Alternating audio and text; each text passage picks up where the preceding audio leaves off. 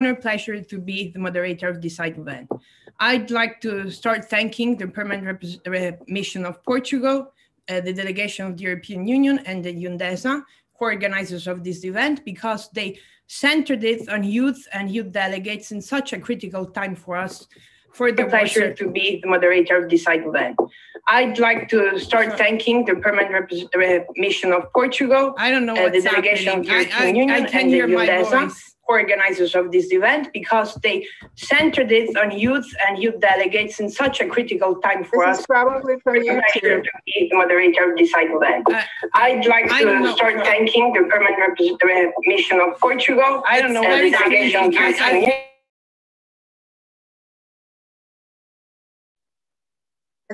Everyone, you have to turn off your YouTube account.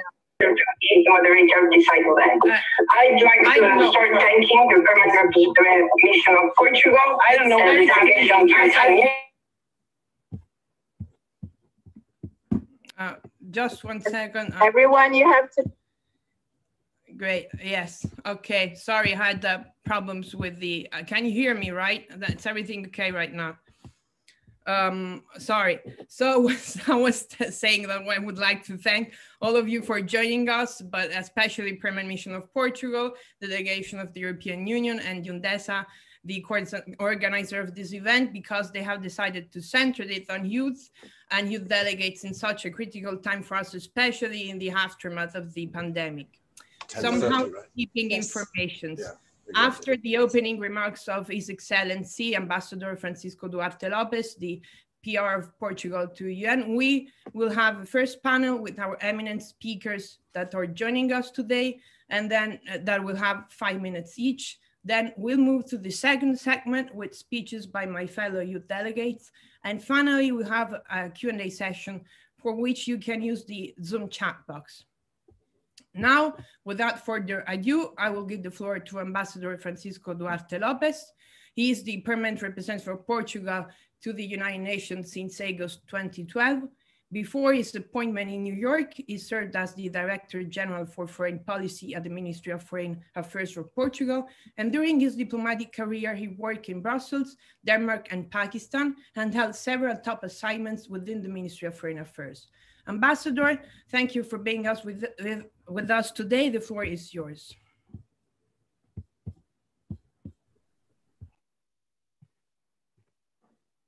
Thank you very much, Julia. Grazie. We are very pleased to co-organize this event with the European Union delegation and with the UNDESA. Since long, Portugal and the European Union as a whole have been a committed advocates for youth participation and inclusion in the United Nations discussions. It is therefore with pleasure that I welcome all of you to this event. Also on behalf of my colleagues, Ambassador Olof Skog of the European Union and Assistant Secretary General Maria Francesca Spatolisano of UNDESA. Dear youth delegates, dear colleagues, this event was designed for you, for young people attending this year's session of the Commission on Social Development. As Julia said, we will start by listening remarks from a distinguished panel of speakers. I take the opportunity to express my gratitude to all of them. Ambassador Maria del Carmen Squef of Argentina, Chair of the CSoCD, Ambassador Munir Akram of Pakistan, President of ECOSOC, ASG Maria Francesca Spatolisano of UNDESA, and Mr. Jordi Currell Gotor, Director of Labor Mobility at the European Commission. And as Julia also said, after the panel, we'll have an entire segment where you, the youth delegates, will express your views, your expectations, and we'll also hopefully make concrete recommendations on what it takes to enable a socially just transition towards sustainable development. We also expect to hear on the role of digital technologies in facilitating a transition that is inclusive and more equitable, particularly within the context of this pandemic. Inclusive social protection plays an even more vital role in the circumstances we are currently living. And we are very well aware of the fact that young people are at a higher economic and social risk. While online initiatives and platforms are now frequently used to give young people a voice, and you youngsters are especially capable of operating these technologies, unequal access to internet and digital technologies remain a big challenge worldwide. A final word of appreciation from my side to the youth delegates that have been engaging in a constructive manner in the negotiation of the resolution on policies and programs involving youth. Portugal is proudly facilitating this effort, along with Cabo Verde, Kazakhstan, and Senegal. And I am very grateful also to our colleagues from the 4 missions directly involved in this negotiation. It is very rewarding to see that member states are more and more willing to let young people take the lead and have a seat and a voice at the negotiating table.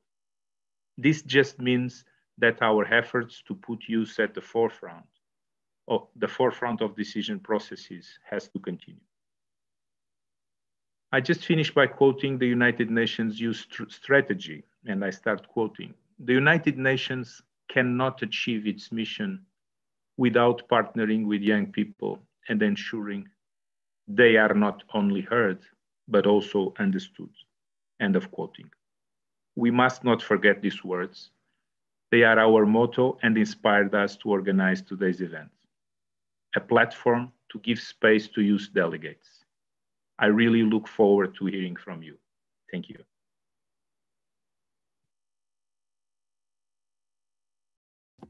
Thank you, Mr. Ambassador.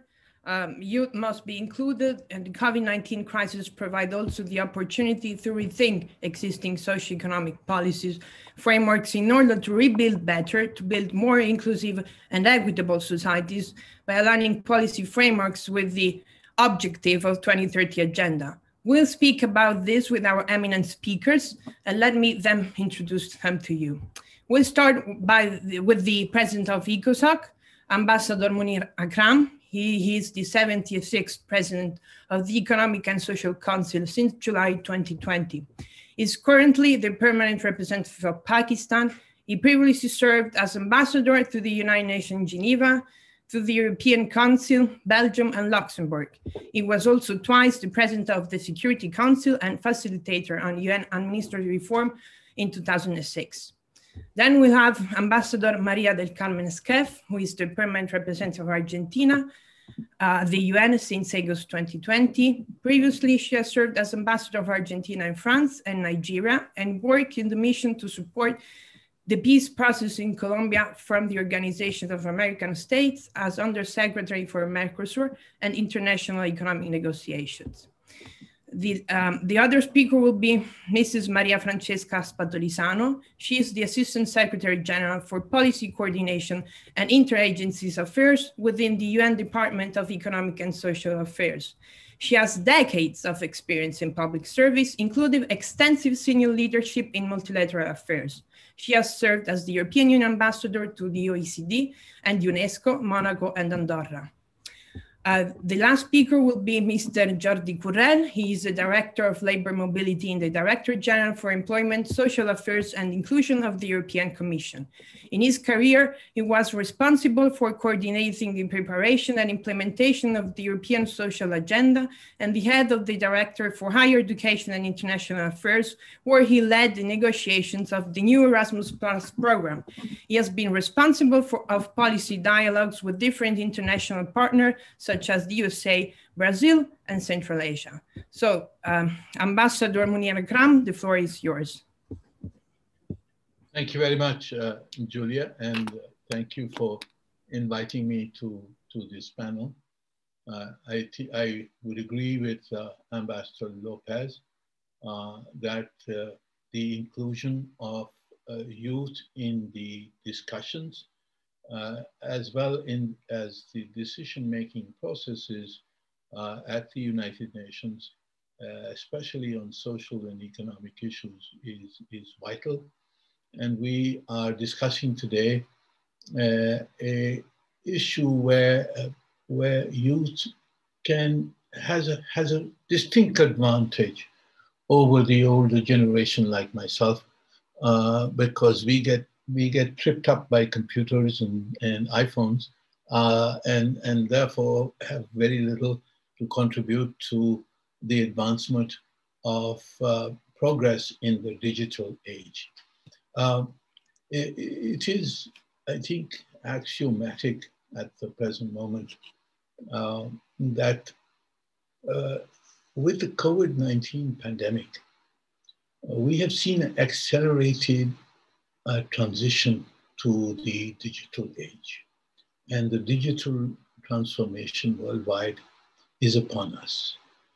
Both governments and all other stakeholders, private sector, civil society, they all need to build on this change and to further leverage the potential of digital technologies as enablers of social and economic development.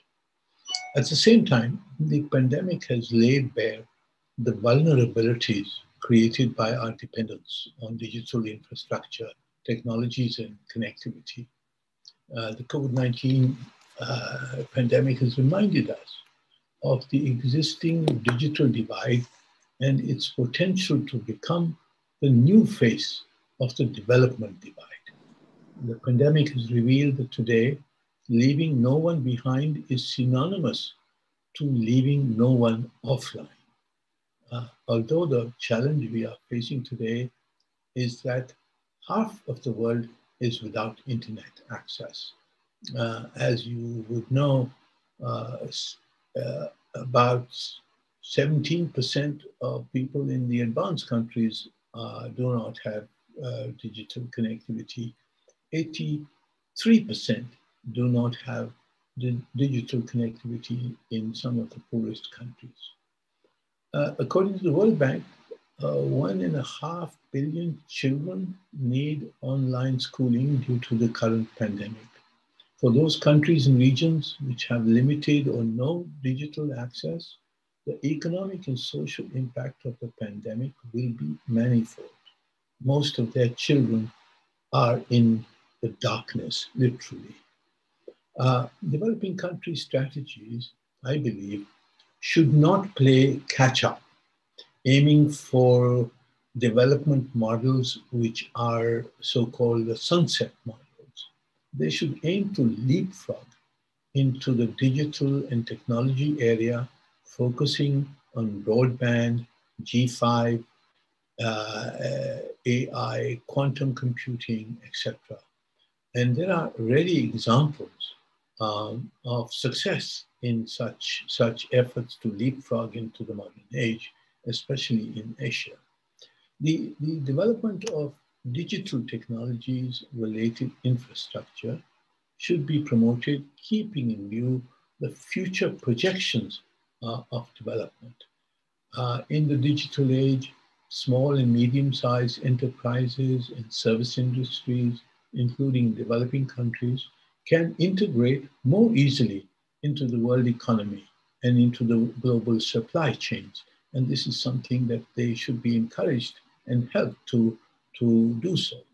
The transition from the COVID crisis to the SDGs should aim at a global, equitable, and green economy.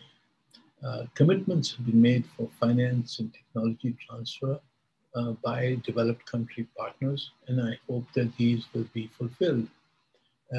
The invisible hand of the market should be married to the visible hand of governments in order to bring about this change into the digital age.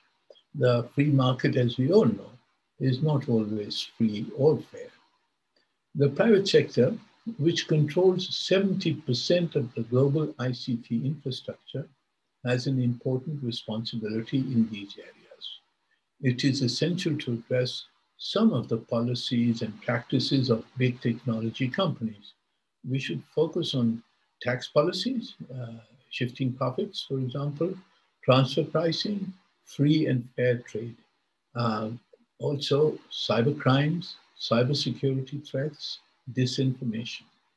National and international regulatory frameworks are essential for equitable technology governance and development. And these are under active consideration in several international organizations, including the UN. We need effective mechanisms of cooperation and governance to prevent fragmentation of the digital landscape. Interoperability of data and standards is vital for global and sustainable development. In poor and developing countries, financing for small and medium-sized enterprises or investment in innovative products and digital technologies will require substantial support from development finance institutions. Digital transformation in poorer countries must be boosted by massively scaling up resources for building the foundations of a strong digital economy. It is hoped that the Secretary General's roadmap for digital cooperation will contribute towards a more equitable digital world. Smart investments in digital infrastructure and economy are needed to further the 2030 agenda. The digital divide should also be seen as one of many dimensions of socioeconomic inequality, all of which are interlinked and mutually reinforcing. Drawing from the experience of the COVID-19 pandemic, online education needs to be fair, inclusive, and of good quality. Governments, educational institutions, and the private sector must cooperate to ensure meaningful access to the internet. And more needs to be done to empower young people like yourself, especially those in developing countries, to benefit from the digital economy and be prepared for the future. If social inclusion policies are to be effective, efficient, and sustainable, they need to be developed and implemented with the active participation of the targeted communities, especially the youth, women, and rural communities, amongst others. As president of ECOSOC, I will be convening the Youth Forum in April. This is the 10th anniversary of the Youth Forum this year, and we will be celebrating that in April. And later in May, we will convene what is called the Science and Technology and Innovation Forum in May, where too, I hope that youth will participate actively, because you have the greatest contribution to make in the innovative technologies of the future. And I hope that the young generation will grasp that opportunity and assert its right to be heard and to participate in the decision-making process. I thank you very much for this invitation, and I'm very glad to be here with you. Thank you, Mr. Ambassador. Thank you also for reminding us that this year is the 10th anniversary of the Youth Forum. Mrs. Ambassador Skef, the floor is yours.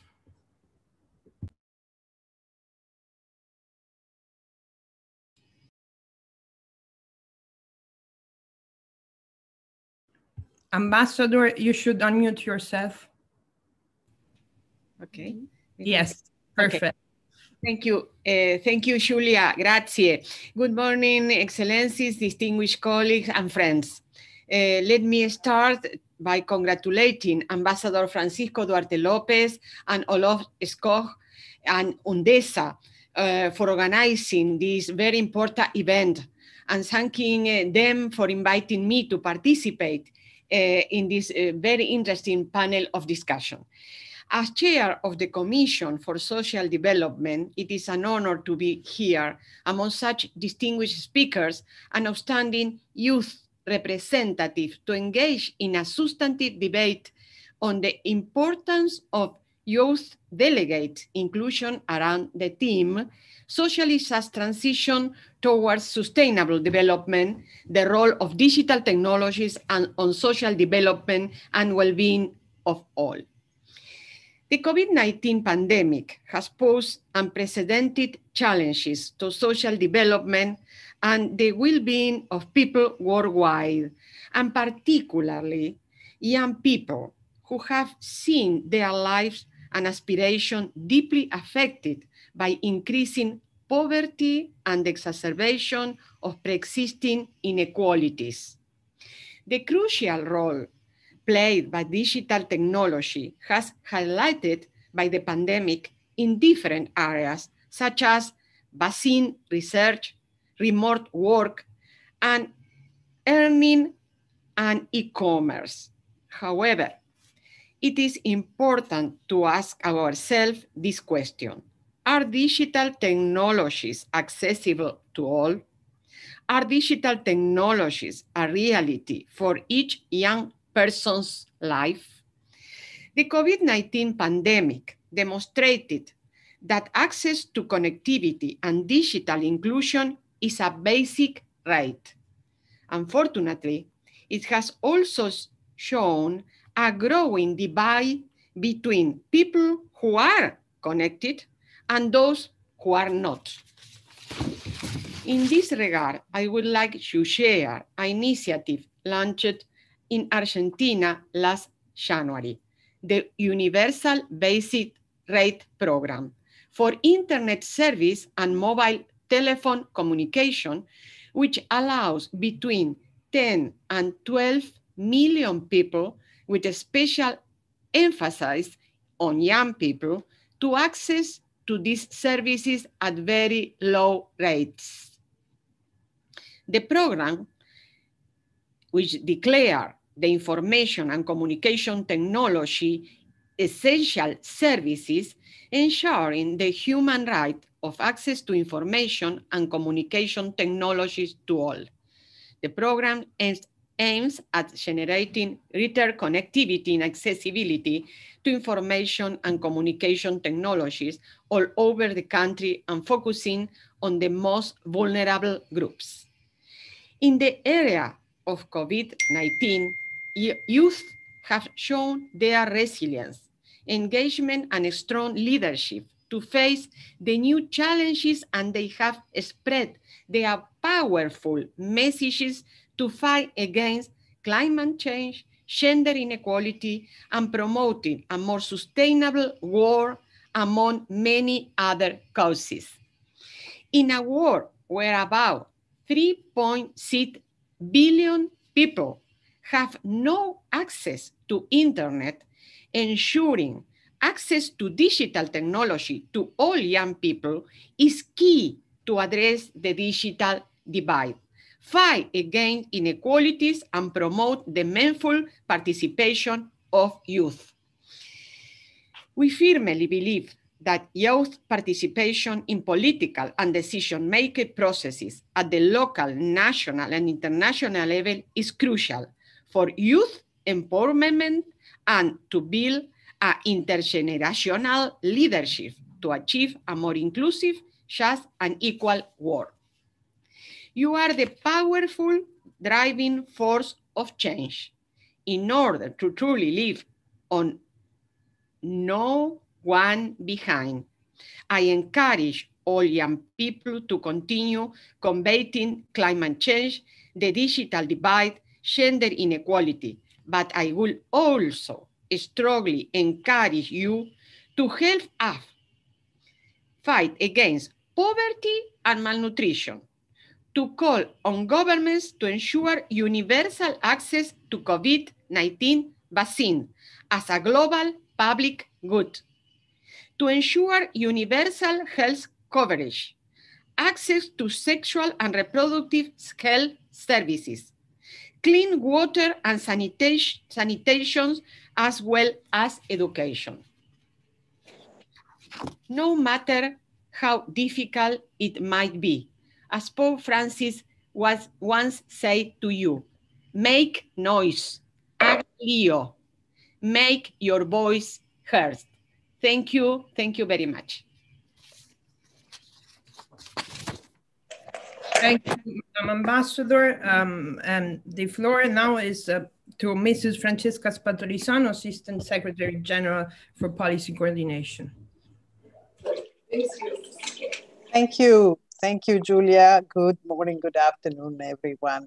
I'm delighted to be part of this panel, and I am delighted to see so many youth delegates and pleased to hear also that we are welcoming a few who were not present during the 75th General Assembly, such as Turkey, Mexico, the State of Palestine. Welcome to all of you. As you know, the Department of Economic and Social Affairs, where I have the honor to serve, is the focal point for the UN system as a whole through the Division for Inclusive Social Development. So the focal point on youth for the whole system is a lot of work. And instead of repeating what was so eloquently already said by the ambassadors, I will try to say what we can do, DESA and the youth delegates together, to address the issues of the day, the inequalities, leaving no one behind, and progress towards achieving the Sustainable Development Goals. So I believe you have been in different ways already in touch with my colleagues in DESA and in the Division for Inclusive Social Development. And you know that their work is instrumental to address the challenges youth face worldwide. They operate daily to meaningfully engage youth in general and youth delegates as well, like you, to strive to achieve the 2030 agenda.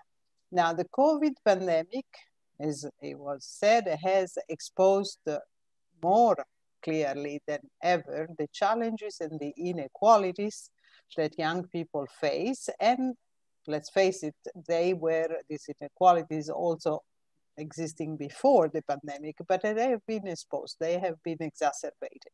And clearly young people are particularly vulnerable to these disruptions in a number of areas: education, economic opportunities, health, of course, during a crucial stage of their development. At the same time, the world is indeed more than ever relying on digital technologies, because during the pandemic they have offered opportunities. They have allowed some of us indeed to continue perform. The problem is, as you know, that too many do not have access, do not have the means to use these digital technologies. And therefore they cannot grasp and leverage the opportunities linked to the technologies, including in education and in the employment sector. Now, the socio-economic impact of this pandemic will be felt for years. And this risk to reverse, probably will reverse years of progress, which is why today's conversation with you is so important. I would say luckily, really, you young people are also showing determination, showing enthusiasm in responding to this crisis by innovating, by mobilizing, by volunteering, advocating, and giving concrete response in a wide range of ways. So making the best out of a very challenging situation. You have harnessed the social media, you have developed solidarity campaigns, you've worked together reimagining systems in a more inclusive way, and you are ready to work on overcoming all these structural inequalities and also contribute to reimagine multilateralism. I believe that you, as youth delegates, play a really critical role in this effort, and I encourage indeed the youth delegates to fully embrace their role, set aside all the differences, serve a broad and diverse community, including young people who may not always be sufficiently heard indeed. In DESA, you will find that there is a lot going on which can be of interest to you as youth delegates. I'll briefly mention a few things. We support member states, the efforts they do through negotiations in ECOSOC, in the General Assembly, in the Commission on Social Development, of course, from which this is a side event, but in many other conferences. Let me mention Financing for Development, for instance, which is where member states try to find the common solutions to growing public debts and allocating scarce resources. We in DESA produce all the data, the evidence, the fact basis reports that you use in many ways, including the World Youth Report, which is published every 2 years. So what role can youth delegates play? What we would like is to count on you at least in 2 ways. As youth delegates, you can provide us with ideas, both through events such as this one, or through your respective missions. When it comes, for instance, to elaborate a resolution in the Commission for Social Development, the youth resolutions, and that includes digital innovation, which can advance the 2030 agenda and reduce inequalities. So, as you know, the UN is a platform where common solutions to global issues can be searched and found in an equitable manner. So please help us, give us your ideas, your solutions. The same at your country, national level. You can be the connection between the UN and other groups, other youth, other structures, other elements of the social fabric.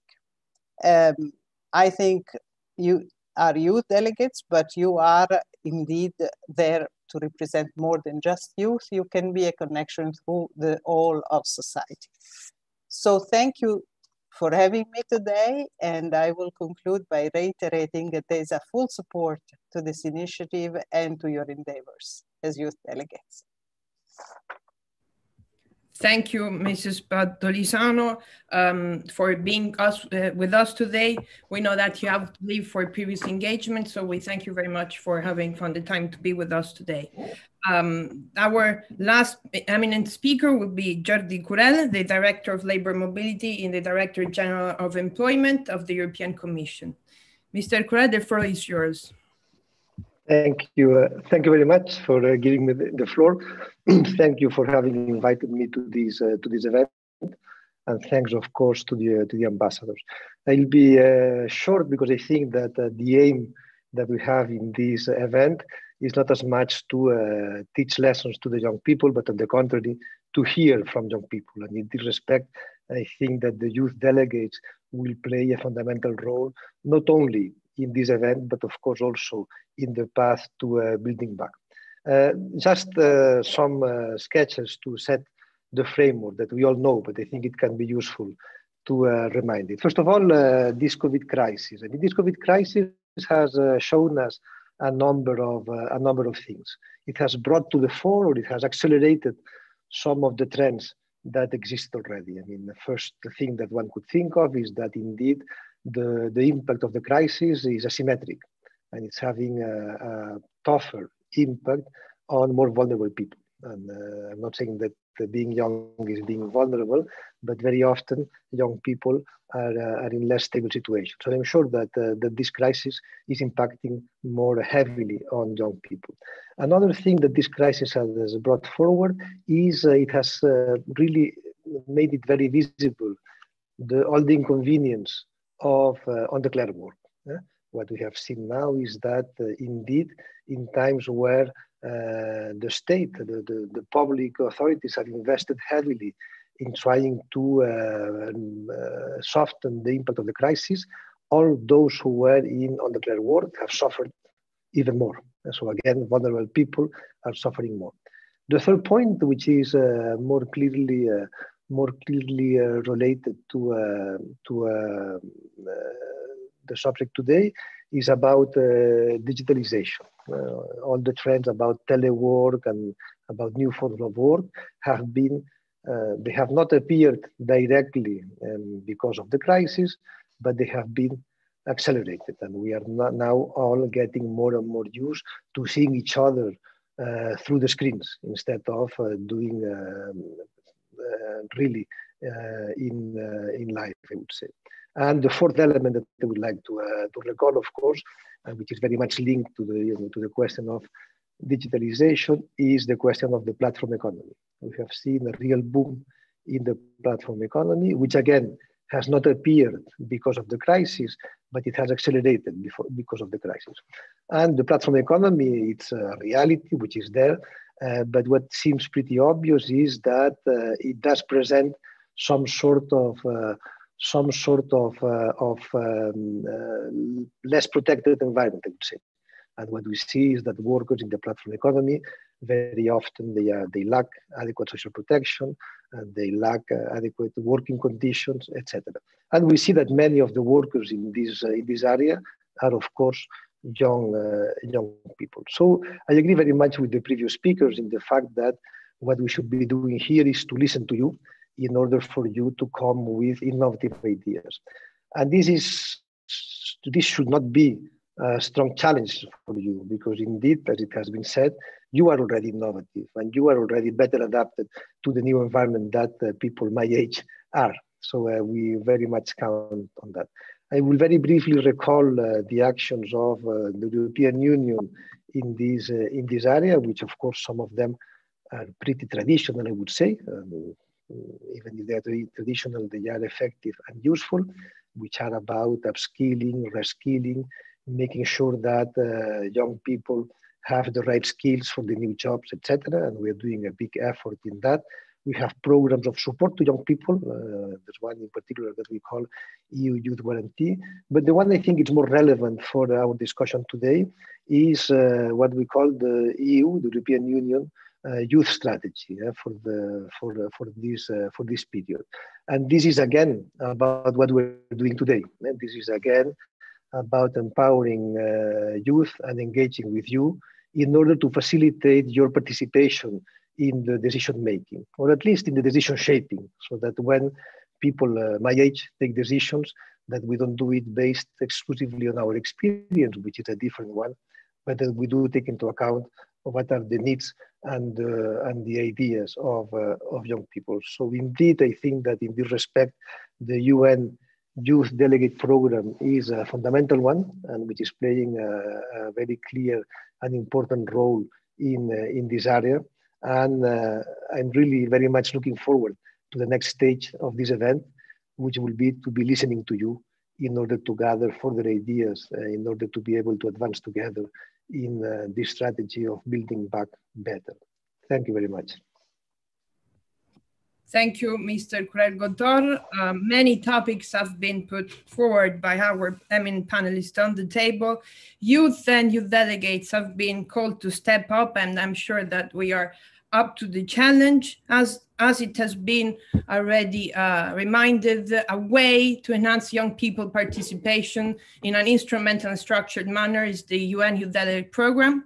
So we shall now hear statements from my fellow youth delegates that we share their views on how to review and formulate concrete recommendations on what it takes to enable a socially just transition towards sustainable development, particularly within the context of COVID-19 pandemic. I remind to my fellow friends that statements should not exceed 2 minutes. So we'll start by giving the floor to Slovenia, followed by Finland and Peru. Lucia, the floor is yours. Thank you, Julia. Distinguished delegates, excellencies, what does it take to enable a socially just transition towards sustainable development? Well, there are definitely numerous components, and in this allotted time, I will try to expose 2 that have stood out in the COVID-19 pandemic. The areas of particular concern are youth employment and mental health. Firstly, let me commend the EU and the ILO for strengthening cooperation in tackling this crisis and the Youth Guarantee Programme.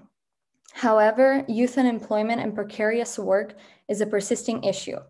The Slovenian National Youth Council, as well as other youth organizations, have been warning about the effects of the economic downturn on youth, especially due to their high representation in precarious employment, which affects their independence and the opportunities to build an independent life. A socially just transition to sustainable development will need an active and stimulated youth labor force with decent and not just any employment.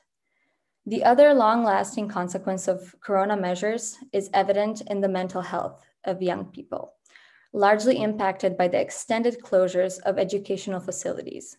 We have neglected mental health in the effort for physical health, and therefore we must listen to mental health experts in balancing necessary limitations of rights during this time. For both of these challenges, digitalization can serve as an important tool in the way forward, especially looking at improving equal access to technological solutions around the world and bridging the digital divide. Although, speaking from my country, Slovenia, we, especially children and youth, have been reminded by the pandemic that digital connections, although essential for future development, will never be able to replace human contact. Thank you for this time. Thank you, Lucia. Finland. Thank you, Julia.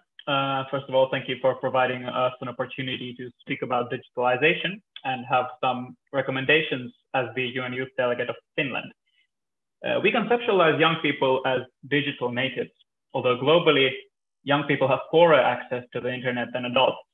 Many households own only one connected device, and the COVID-19 pandemic has left millions of young people without education because of a lack of technology. Young girls have poorer access to the digital environment and are particularly exposed to online violence and hate speech.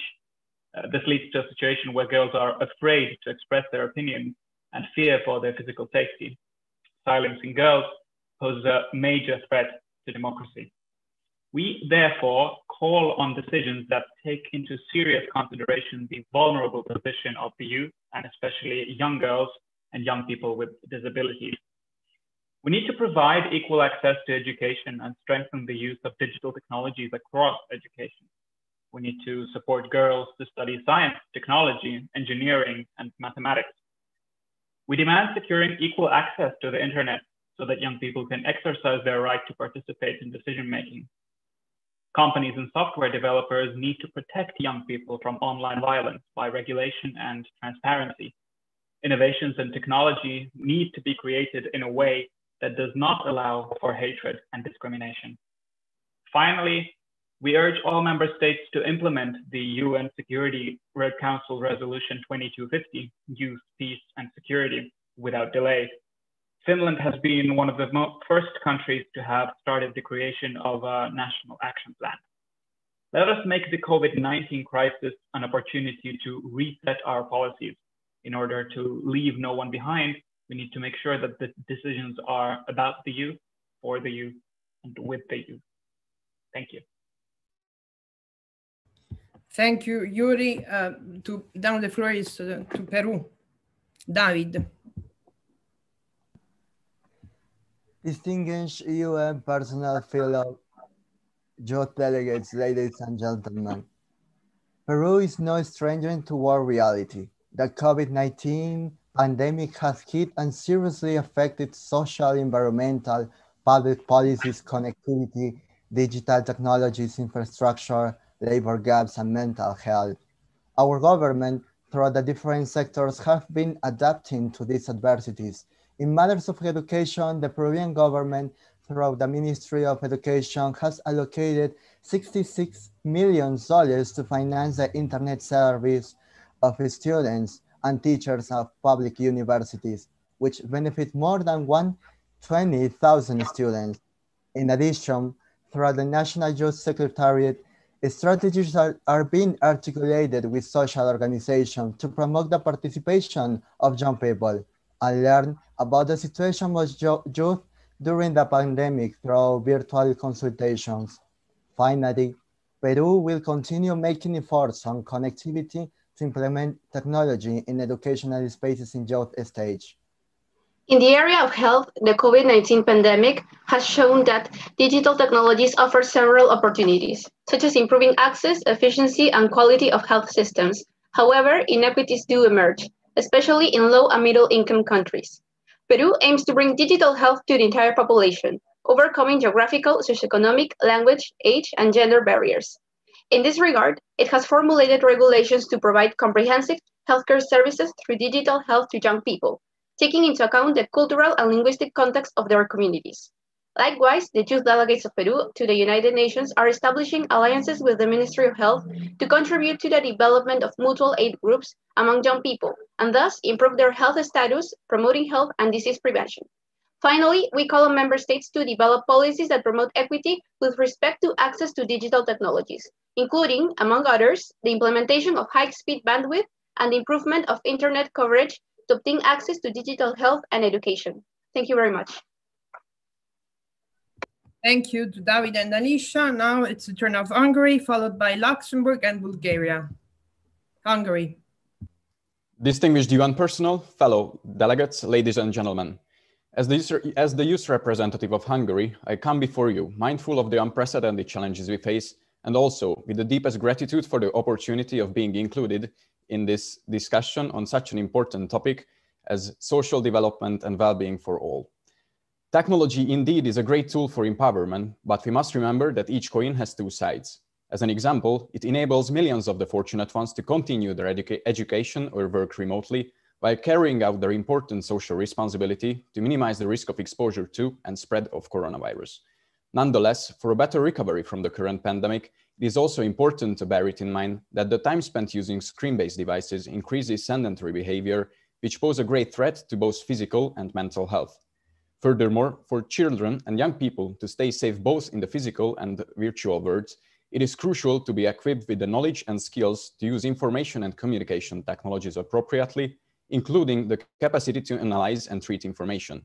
In addition to that, legal frameworks and preventive measures that are adaptive, inclusive, and fit for the purpose for the fast-changing digital age are very much needed to protect youth and children online from all type of exploitation, abuse, or radicalization through cyberspace. As an ending of my statement, I would like to embrace the United Nations Secretary General's, His Excellency Antonio Guterres' call for action to connect, respect, and protect all people in the digital age, and would also like to invite member states for discussion throughout the 59th session of the Commission for Social Development about the topics mentioned. I thank you for your attention. Thank you, Balt. Then Luxembourg now. Excellencies, colleagues, fellow youth delegates. Thank you for organizing this event and for emphasizing the importance of youth participation. In a world where our voices are often overshadowed, especially now during the pandemic, it means a lot to see that you're acknowledging and prioritizing our input. To this end, an important step my country has taken in order to foster youth participation is to provide my fellow youth delegate, Laura, and myself with the opportunity to write and present Luxembourg's intervention at this year's session of the Commission for Social Development. This is a clear sign that our voices matter. We hope to see more countries follow the path that actively promote youth participation and inclusion. When it comes to digital technologies, we have realized that, especially in exceptional circumstances such as a pandemic, they have become indispensable tools to communicate, share crucial information, and let us stay connected. Without them, we would not be able to come here together today. However, it goes without saying that not everyone is benefiting from digital technologies. The disparity between those people, countries, and regions that have access to the internet and technological devices and those who don't is greater than ever. On top of that, minorities are disproportionately deprived of access to digital technologies. Now, how can we say that we are living in an interconnected world if half of the world's population is offline? How can we make sure that digital technologies help foster social development as opposed to greater disparity? We need to be aware of the barriers that prevent millions of people from accessing the same amount of information in one click as we do. As my fellow youth delegate and I will state during our CSoCD intervention, leaving no one behind means leaving no one offline. We cannot advance social development meaningfully and inclusively if digital technologies are not accessible everywhere to everyone. Thank you. Thank you, Emma. Bulgaria.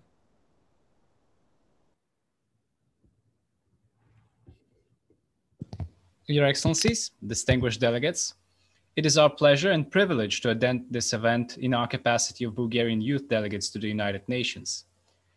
We want to congratulate the organizers, for such events are essential for the achievement of equitable transition towards sustainable development. The accelerated process of digital transformation due to the spread of COVID-19 virus showed us that borders and distance can no longer be a factor in the pursuit of sustainable development. However, it has also highlighted the inequality that surrounds telecommunication technologies.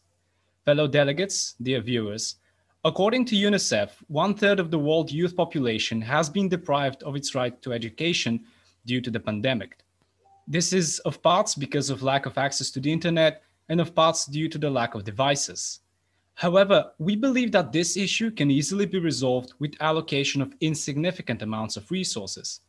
Considering that due to the advance of technologies, the price of internet and devices today seeing an all-time low, we believe that through interstate cooperation and civil action, more young people can pursue their education without being restricted. Cristiana will take the floor from here. Thank you. Before I continue to our second input, I just want to highlight that I feel very close to this topic since I'm a teacher myself and I'm currently in an educational institution. But we want to focus on the so-called learning losses that happened during the hastily digital transition caused by COVID-19. Last year, the Bulgarian Youth Delegates organized a campaign highlighting good practices for innovative teachers. And we would therefore like to call upon member states to take further such actions. And we want to highlight the one good example of that is the Digital Education Action Plan developed by the European Commission. As representatives of the youth of Bulgaria, we strongly support such efforts, and we call every one of you to share and implement your ideas in order to achieve better transition to equitable and efficient digital participation of youth. Thank you for the allocated time. Thank you to you guys, Todor and Cristiana. Now the floor to Mexico, followed by Georgia and Slovakia. Thank you. Excellencies, distinguished youth delegates, we welcome the priority theme of the 59th session of the Commission for Social Development, Socially Just Transition Towards Sustainable Development, the role of digital technologies on social development and well-being of all. As youth delegates, we're fully aware that none of these elements can be achieved without meaningful youth engagement and participation. Mexico recognizes that digital technologies are valuable means to achieve sustainable development and that they offer employment and livelihood opportunities for youth. 2021 is the International Year of Creative Economy for Sustainable Development. And we further recognize the importance of innovation for creating jobs, social inclusion, and closing the digital divide. Nevertheless, the impact of the COVID-19 pandemic has exacerbated existing inequalities and causing social exclusion to many around the world, regardless of our efforts to leave no one behind. For us, as Mexican youth delegates, it is nearly impossible to represent the entire diversity of the youth in our country. However, we are conscious of the challenges that many face due to the lack of access and opportunities. Mexico is taking steps to close the digital divide through implementation of programs and projects. However, we recognize that closing the digital divide post-COVID-19 will require additional coordinated efforts. That's why we call the governments and all the relevant stakeholders to address the COVID-19 pandemic and its disproportionate effects on youth, and to ensure their participation in the decision-making process to find more innovative socioeconomic schemes able enough to build paths for the most vulnerable. We are confident that a coordinated response for youth participation will take us closer to achieving more inclusive, resilient, and sustainable societies. Thank you. Thank you, Andrea. Ricardo. Esma, Georgia, the floor is yours. Thank you very much. Good youth delegates. The global pandemic has provided an additional reason for digitalization. However, the digitalization will have an equalizing effect only if it's done accessibly. For example, as the ICTs are increasingly visually oriented, it is always important to ensure that all these digital technologies and tools are accessible for the blind persons. Taking me and other blind youth activists with the new version of Facebook, it's become much harder to be engaged in activism and share content around. It increased our need for asking others for assistance and therefore for giving away our privacy. Another thing that digital technologies has opened up is opportunity for employment. However, here again, it is important that states provide a legal framework for young people with disabilities to be employed. Most of the states' certificates of disability say that young people are incapable of work, which of course gives the and people with disabilities actually violates and is against the law. Finally, it is important to ensure and prevent the institutional turnover and rapid change of focal points that are responsible for youth, as this organizational issues really prevent and take a lot of time and administrative effort.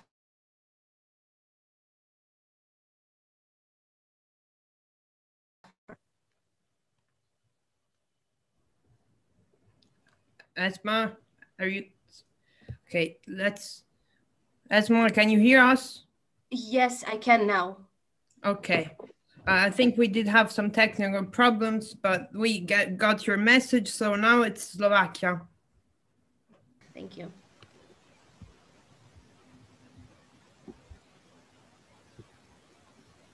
Slovakia, the floor is yours. Yes. Thank you. Excellencies, delegates, the Sustainable Development Agenda adopts a goal to create the world of equal opportunities, enabling full implementation of human potential, which contributes to shared prosperity. The world in which every country experiences permanent, inclusive, and sustainable economic growth and provide digital work for everyone. To let this happen, even in these hard times, we all should contribute. For the contribution, I see the social websites, online world, and online courses as a great opportunity for the young. It will be enough for a head full of ideas to meet with an IT specialist and a creative artist, and together they can create valuable things which can help others. For an example, an application to help the victims of violence in the form of favorite game, in which the aim is not to count lost lives, but the victims will be able to ask for help anonymously.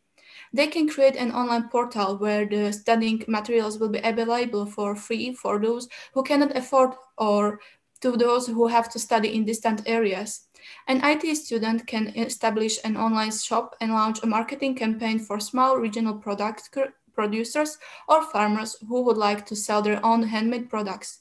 Just a little bit of effort for peers mentoring, which can significantly help disadvantaged young people with their addiction. And what about an app which could connect those who are interested in volunteering and some organizations which would need such volunteer? And something similar would be also perfect for the young people looking for a full-time job or a summer job. Just a simple app which would connect a company and an intending employee. The virtual space is also available for the stores about gender equality, teaching materials for disadvantaged people.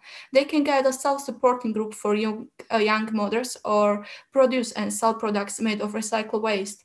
I see a great opportunity in social entrepreneuring, where the aim is not to profit, but to help people in need. Thank you. Thank you, Nicola. Now the floor is of Ukraine, followed by Czech Republic and Portugal. Thanks a lot. Greetings to everyone. In today's world, digitalization is one of the determining factors of balanced environmental development of the country and society as a whole. Today, the development of this process in Ukraine has allowed young people to participate in the implementation and realization of different projects in the fields of youth policy, culture, and sports, to use public services online through the service DIA, thus using a maximum of the capabilities of their gadgets and many other benefits. What became very relevant when the COVID-19 pandemic shook the world and forced a large number of industries to master the world online. So today, with rapid globalization and the spread of information technologies, more and more young people are seeking for the future, ensuring against possible risks, and therefore mastering new types and forms of employment, such as freelance, employment through online platforms and applications, seeking for greater freedom and flexibility, which precedes the creation of new institutions in Ukraine, such as the Ministry of Digital Transformations, as a result, new jobs. However, it is important to remember that a balanced, sustainable development of the whole society will take place under the condition of the conservation and renewal of natural resources, same the preservation of the environment is inextricably linked to the development issues. Its full achievement requires profound structural changes in the public administrations and new ways of working in various spheres of economic, social, and political life. Therefore, there is a need to create cross-sectoral institutions with the implementation of administrative mechanisms for environmentally sustainable development at all levels, as well as integrative mechanisms that will involve governments, socially responsible business, civil society, including active youth, and the private sector in the ongoing dialogue on sustainability, developing a shared vision, planning, and deciding on the future development using the necessary digital tools. Therefore, with a clear compromise between all sides in the areas of digitalization, employment, social integration, and environmental protection, it is possible to achieve balance which together will support sustainable development without depleting but renewing human and natural resources, and therefore will be effective in the long perspective. Thank you. Thank you, Czech Republic. Thank you for the floor, Julia. Excellencies, fellow youth delegates, we are very grateful for the opportunity to speak here today on behalf of the Czech youth. The COVID pandemic caused various problems, but we strongly believe that the crisis is an opportunity for a positive change, and digital technologies can become one of the forceful agents of this transformation. In education, we have observed a steep rise in the use of technology to sustain learning while maintaining social distance.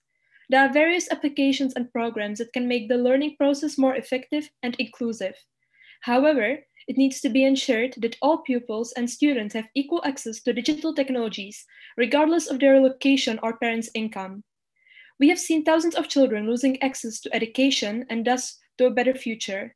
In order to prevent this, international cooperation across public, private, and voluntary sectors is truly crucial. If we succeed in making the technology widely available, it will bring us not only more equality in education, but also many new possibilities to strengthen democracy and the rule of law in accordance with SDG 16. Through making information about the work of various state bodies accessible online, we can achieve greater transparency. Through making information about the work of Through making the state administration digital, we can make it faster and simpler and thus ensure equal access to justice for all. We therefore believe that technology is a very useful tool in achieving sustainable development and that the COVID-19 pandemic provided us with a chance to step forward and take the opportunities that technologies offer us. However, we have to be very careful that no one will be left behind, since in such case, it would only deepen inequalities created by the pandemic. Thank you for the floor. Thank you, girls, Cristina and Simona. Now the floor is to Portugal. Rita, the floor is yours.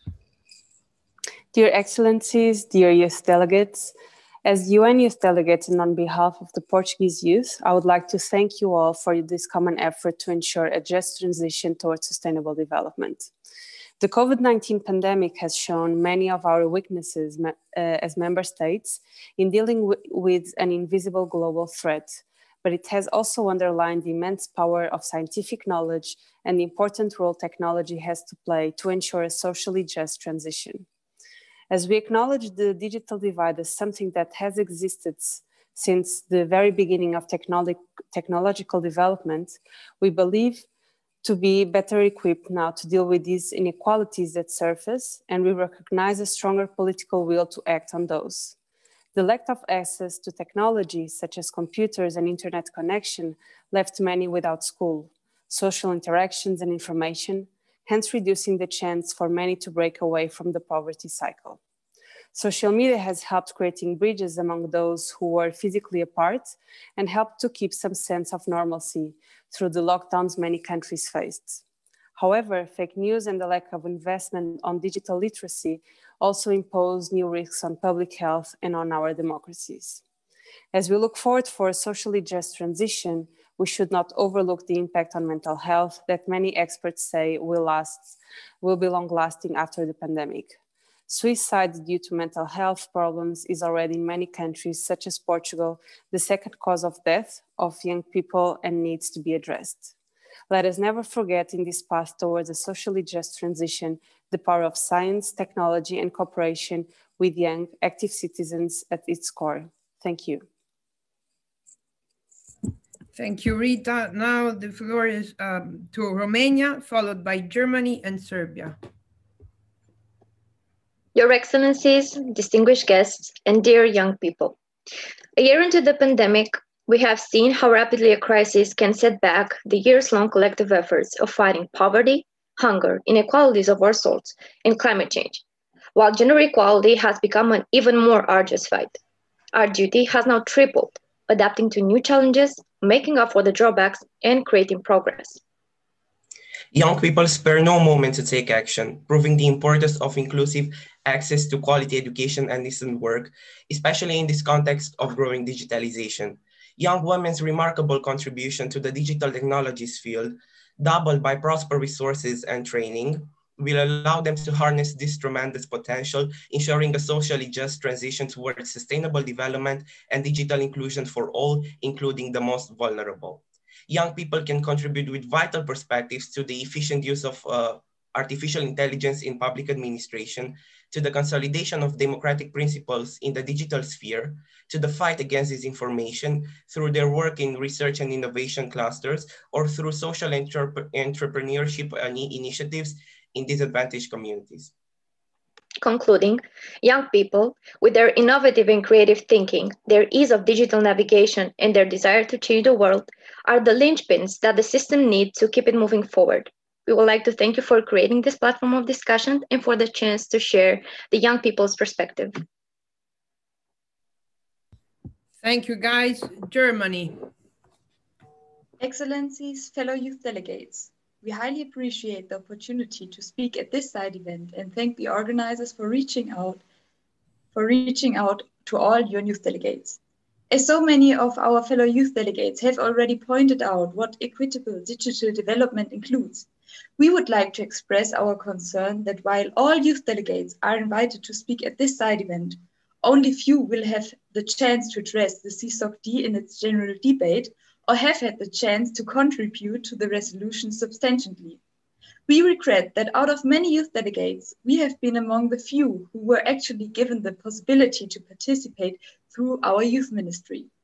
We proposed amendments to the youth resolution, most of which were actually submitted by the German delegation and are now part of the informal consultations on the zero draft. We are grateful for this opportunity, whilst noting with concern that many of our fellow youth delegates felt in this process rather left behind. Meaningful youth participation in the context of the United Nations means for us to include youth in the process of drafting and amending resolutions, as well as to provide them a proper space in official sessions. All youth delegates should influence resolutions and express the youth perspective in general debates. We are convinced that the meaningful inclusion of youth delegates has the power to significantly improve the work of all delegations. Therefore, our network of youth delegates should be facilitated and strengthened by the United Nations. It is still rather difficult to connect with each other to coordinate and reinforce joint positions. You can do so, for example, by reaching out early and in a concerted manner. Thank you for making an even better effort to empower us and to coordinate our collaboration. Lastly, we would like to point to the side event co-organized by UN Youth Delegates taking place on the 10th of February, to which all of you are warmly invited. Thank you for giving me the floor. Thank you very much, Serbia. Honorable Chairperson, distinguished excellencies and representatives, fellow youth delegates, it is truly an honor to be speaking in this meeting on behalf of the young people from Serbia. The United Nations, as a pillar of peace, cooperation, and prosperity, needs us, the young leaders, to fulfill the 2030 Agenda and Youth 2030 Strategy. Agenda, one of the most important pillars of social, economic, and environmentally sustainable development efforts. Currently, we live in a very different world than we are used to, and the fact that our lives became different, that we had to adjust and move on. Furthermore, not only people had to change, but also international organizations, countries, and companies. All of them had to adapt and to try to find the best possible way to overcome this crisis. Our time is here and now. Our responsibilities are immense. We wish to act for the better world. And as the first priority of the new platform, encourage engagement and participation of youth. We do believe that partnership and cooperation among nations is going to give these words a meaning and to translate our ideas into reality. Globalization and the rise of digital technology are became enabled to send us information from one part of the world to another in just a second. Nevertheless, as it was mentioned in the report of the Secretary General for World Programme of Action for Youth, globalization and technologist changes are two same things, deeply linked trends. Both offer opportunities and risks with the potential to increase productivity and overall gross domestic product, but also to change distribution of income in a way that inequality, particularly for youth. The impact that the digitalization and automation can have on young people can be huge, especially in development and less developed countries, in the ways of fewer work opportunities and less high-paid jobs. We know that we as a world have a long way to go, but we are in this together and we are ready to work with all of the nations present here today for us to have a more prosperous future. However, regardless of the development of technology, we must not forget that the human potential is irreplaceable, and it represents the main basis and the driving force of a just and sustainable social development. Thank you. Thank you, guys. Now the floor to Belgium, followed by Ireland and Switzerland. Belgium. Yes, thank you. Thank you, Julia, for the floor. So on behalf of the youth of Belgium, I would like to thank UN DESA, the Permanent Mission of Portugal, and the delegation of the European Union for organizing this side event specifically dedicated to the UN Youth Delegates in preparation of the upcoming Commission for Social Development. To reach a socially just and sustainable future, digital technology should be used wisely as a tool to leave no one behind, or as Ambassador Munir Akram just said in the beginning, in this context, this means leaving no one offline. The internet allows free access to information and serves as a tool of empowerment. However, without adequate governance, it gets fake news to spread, contributes to radicalization, and risks the misuse of personal data.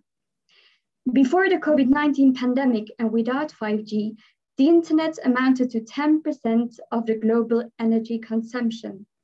We thus have to be aware of the impact of overconsumption in an even more digitalized society, inter alia the impact on our environment. Firstly, we have to keep in mind the impact of the extraction of scarce resources for the production of technological material on local populations. Secondly, we must not ignore the impact of digitalization on mental health, especially of young people.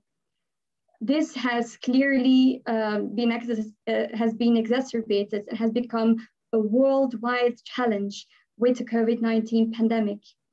Lastly, we must take into account the existing inequalities related to access of the internet for rural populations, the elderly, or people with mobile data only. Indeed, the COVID-19 pandemic reinforces both existing social inequalities and digital inequality. However, digital technologies can also create important opportunities.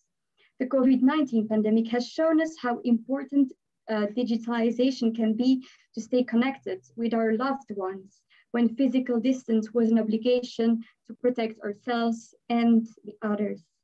It can also be a tool to connect with people living other realities than us, and it helps us to enable us to take action. We should therefore also be aware of the possibilities to implement socially just and climate-friendly technologies. Thank you very much. Thank you, Lina. Ireland. Thanks for the floor. My name's Con McCarrick and I'm one of the UN Youth Delegates for Ireland. Myself and my colleague Tara Grace Connolly are delighted to speak on behalf of Irish young people at today's event. COVID-19 has had a massive impact on young people's lives in Ireland and across the world. It has exacerbated existing inequalities in education, employment and health, and has changed how we interact with each other every day. It has also highlighted the need to build back better and address the structural problems that have made the pandemic so devastating. However, COVID-19 has also inspired new ways of ensuring youth participation and representation at the highest levels of government. The rise of digital engagement has ensured that any young person from anywhere in the world can influence decision makers and shape the work of the UN. It also means that young people with different needs can access these spaces in ways unavailable to them before. In these uncertain times, we need to make sure that youth voices are heard at the UN to ensure an inclusive and sustainable post-COVID recovery.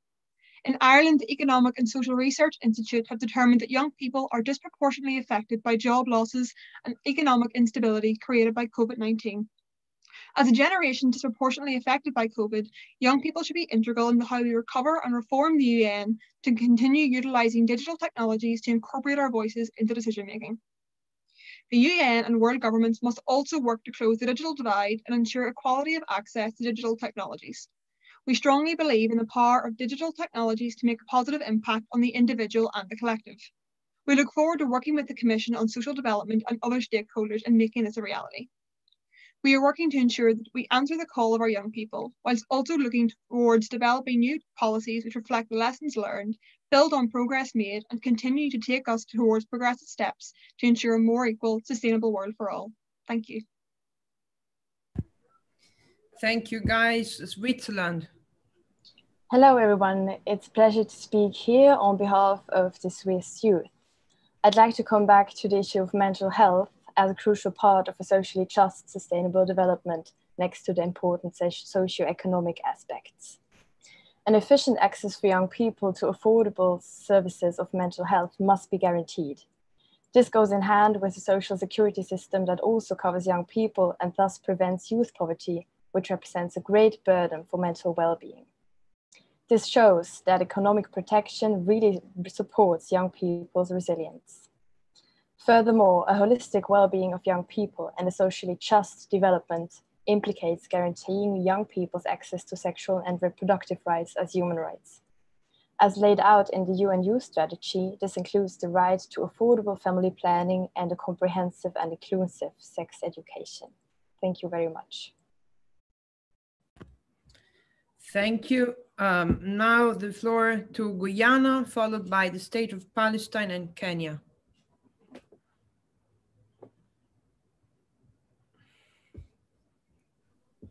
Pleasant good morning to all. My name is Aliyah Hassan, and I'm honored to participate in this special youth forum with my colleague Troy Alfred from the Cooperative Republic of Guyana. COVID-19 has changed our way of life, and to cope, we have relied heavily on digital technology in various aspects of our lives. It has become a necessity rather than a luxury. This virtual meeting is a testimony of the critical role of digital technology has on social development and the well-being of us all, including the youth.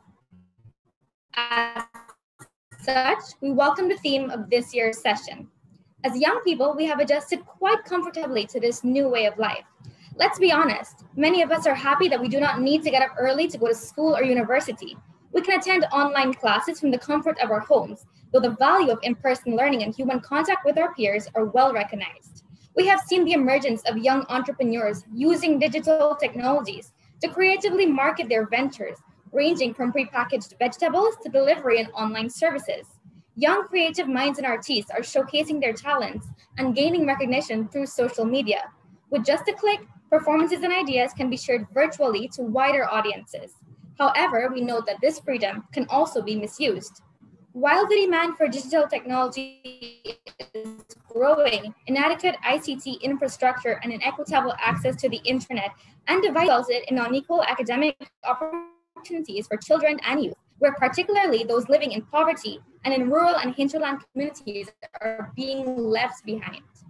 However, we have seen efforts by our government to fast-track projects to ensure equal access to education, job opportunities, and other social programs.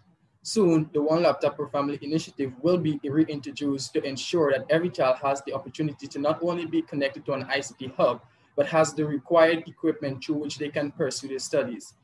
We appreciate this opportunity to share our views and engage with other youths from around the world and emphasize the importance of having youth voices heard at forums such as this, especially on topics that affect us. We look forward to working. We look forward for future engagement with you guys. Thank you very much. Thank you. The State of Palestine. Good morning. First, I would like to thank the organizers of this esteemed event for giving my colleagues and I the opportunity to speak in front of the distinguished delegates. As most of us know, our globe is currently inhabited by the world's youngest population. The participation of youth in all aspects of life is not a question, but a must. The past year has been a testing year that has placed our capabilities on the national and international level under the spotlight, and especially the youth population who are most affected by the impact on the process of education and navigating into the practical world of labor and career pathways. It is of crucial importance that we, the youth, become more engaged. It is time we transition from being decision takers to decision makers. The Palestinian youth represents 22% of the Palestinian population. The COVID-19 pandemic has led to negative effects all over the world and on various sectors, including social and economic. The impact of this pandemic on the state of Palestine has been doubled due to the difficult conditions it suffers as a result of the Israeli prolonged military occupation, which exacerbated the suffering of the Palestinian people, in particular, the youth population. Moreover, Palestinian youth face dual barrier accessing technology due to extra costs related to the restriction to import certain telecommunication devices, such as 3G, which increase their overall operating costs and lead to widening the technology access to digital technology, especially among the youth. On a positive note, the past year could serve as to a compass to point towards amending the true flows of our healthcare system and social development. In State of Palestine, voices for change are becoming louder. The upcoming election and the youth-wide participation in it, as well as the current strong voices to lower the age of persons who would like to run for the Legislative Council, to make sure that youth become decision makers, and the consequences for their wide participation in accelerating to the implementation of 2030 agenda and poverty eradication is the main goal. In closing, I would like to reflect to Mr. Tudor's statement, which emphasizes that vaccines are the shot in the arm we all need. Therefore, the equitable global distribution is a true test for the international community's commitment to the slogan it has chosen when adopting the Sustainable Development Agenda, no one left behind. Thanks for listening. Thank you. Last but not least, Kenya. The floor is yours. Thank you so much to Portugal, to the EU, to UNDESA for convening this important side event and giving youth delegates such as me an opportunity to have our voices heard. My name is Sidala Kariuki, and I'm very honored to be giving this statement as a youth delegate from Kenya. As youth delegates, we do play a crucial role in the developmental process. Africa, for example, has the highest concentration of young people, totaling to 226 million youth aged between 15 to 24. Young people are driven, they are innovative, and more space is needed to showcase their talents and build an environment that caters to and prepares them for a world that's just ever evolving. What it means to be a young person has changed drastically over the years. However, this past couple of years have also brought new opportunities, including the advancement of science, technology, and innovation.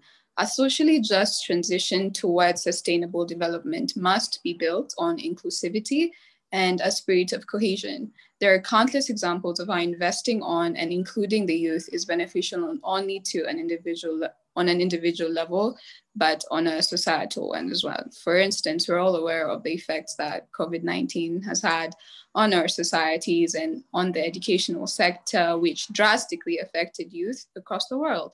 In Kenya, for example, the government developed a three-pronged response to support learning through digital platforms such as the Kenya Education Cloud, as well as radio and television education programs. The government's use of technology to ensure learning continued made a big impact on the lives of millions of young Kenyans. The government is also utilizing digital technology to empower and create opportunities for youth through programs such as the Ajira digital program. Efforts are being made to curb unemployment also by creating online work for youth to carry out, as well as develop their information technology skills. Investing in youth must also include all the youth, especially those who are often left behind, such as girls, those living in poverty, those belonging to ethnic and racial minority groups. youth with disabilities, migrants, refugees, and internally displaced youths, as we continue to discuss solutions and plans for accelerating progress on the SDGs. We must put young people's rights at the center of this work, both for the benefit of the present and future generations and our planet as a whole. Thank you. Thank you. We have a last statement by our fellow delegates from Albania. Albania, the floor is yours. Thank you, Julia. Honorable Excellencies, distinguished speakers, fellow youth delegates, I am honored to be here and represent the youth of the Republic of Albania in this event. In the light of the recent pandemic, technology became ultimately an indispensable asset, one without which it would have taken an immense amount of time to coordinate and take collective measures to tackle the crisis. Yet again, technology has transitioned from being an utility to being a necessity in many areas such as education, healthcare, economy, and in even civil society itself. Right at this moment, many questions arise when it comes to the social justice and to the use of technology. We are concerned of issues regarding equal access to technology for basic needs such as communication, education, food supply, and furthermore, towards advancements such as vaccination against COVID-19. Vaccines are not a digital technology in itself, but technology is an essential means for tracking vaccination and producing it. We are concerned about the so-called vaccine nationalism, meaning that the poor countries will be left behind in this process.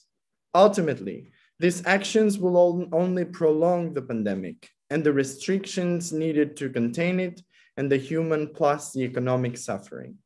The digital technology should be used in a sustainable fashion and be accessible to all. We align ourselves with the United Nations and the United Nations Charter as we are well aware of the fact that the sustainable development can only be achieved through multilateralism, and social development makes no exception. We call on youth delegates to keep on fighting together the digital gap. On behalf of Fiona and myself, I want to thank you for your attention and wish you all good health, since I am the last one speaking on the youth delegates. Thank you. Thank you, Henry. I must say, excellent inputs. I didn't expect anything less from my colleagues.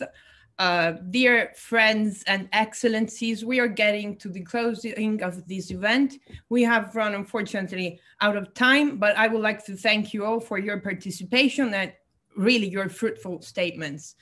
I know that some of you will jump now to the negotiations for the Youth resolution of CSoCD. So without further ado, I now give the floor to Ambassador Olof Skog, the head of delegation to the European Union, for the closing remarks.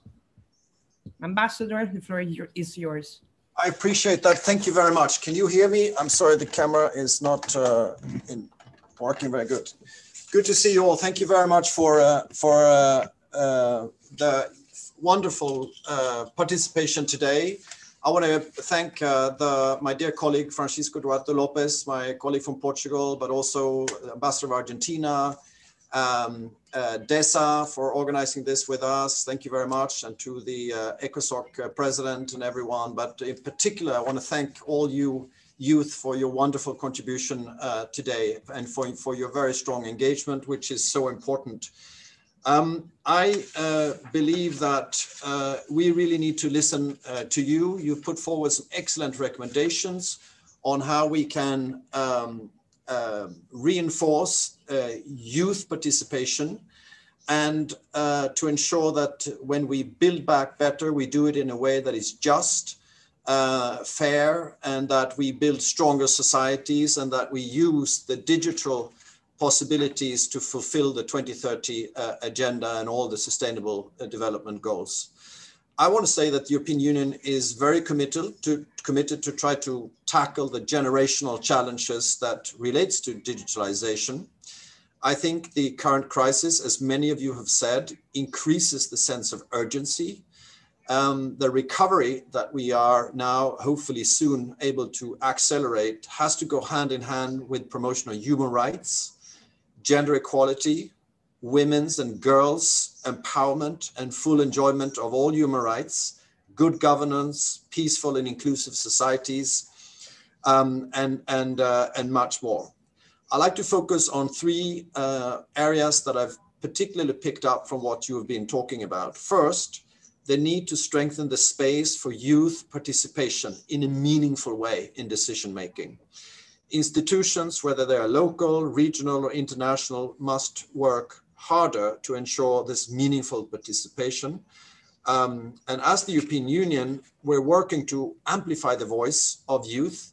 In June 2020, the EU adopted its first Council conclusions on youth and external policies, which is intended to really, consolidate and cement the integration of youth, and a special attention is being paid to young women.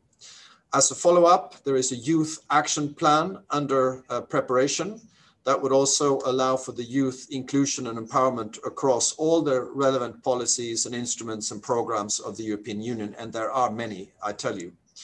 We have just published the report with the main findings from the #YourVoiceYourFuture campaign, which we launched a few months ago together with the African Union and UNICEF. And thanks to the report, 450,000 young people aged between 14 and 35 spoke loud and clear on the AU-EU partnership.